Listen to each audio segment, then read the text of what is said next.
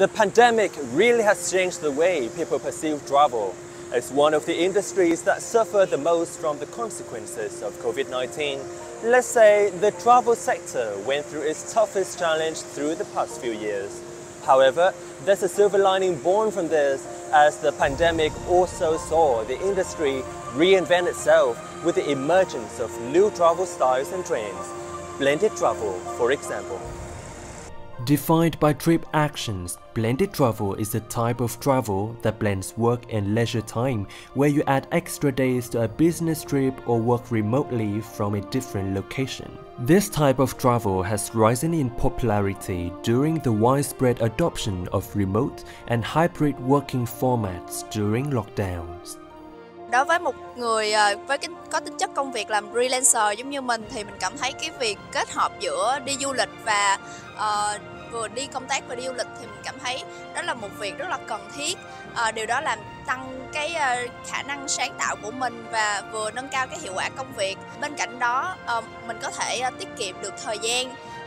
Vừa đi du lịch vừa đi công tác, mình có thể làm được nhiều thứ và mình cảm thấy cái loại hình kết hợp giữa du lịch và công tác là một điều rất là cần thiết và khuyến khích mọi người nên phát triển cái loại hình này. Traveling to a hotel or resort in an ideal location for remote working has boomed over the past couple of years, unlike previous generations who would save up a large sum of money for a trip. Younger people nowadays are more flexible with their budgets. Some of them choose to spend money for a couple of days working for a change of scenery. According to a survey by Crown Plaza Hotels and Resorts, 65% of millennials and 59% of Gen Z consumers prefer to work for a company that allows employees to travel flexibly. More than a third of respondents also agreed it is beneficial to combine work with a leisure trip abroad. They are also willing to add a few days to their business trips to travel. Mình thấy là cái hình thức mà kết hợp business và travel thì thực ra nó là một cái hình thức cũng khá là thú vị.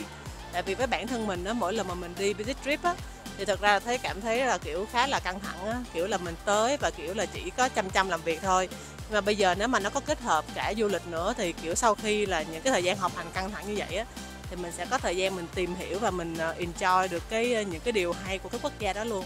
In the post-pandemic period, people increasingly view travel as a means for self-care as much as discovering new places and experiences. However, it is getting more and more popular, not only in the form of a new travel trend, but for the sake of flexibility and ability to work while traveling.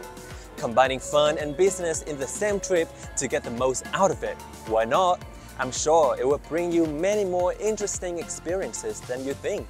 I'm Sebastian Mai. See you today from Vietnam.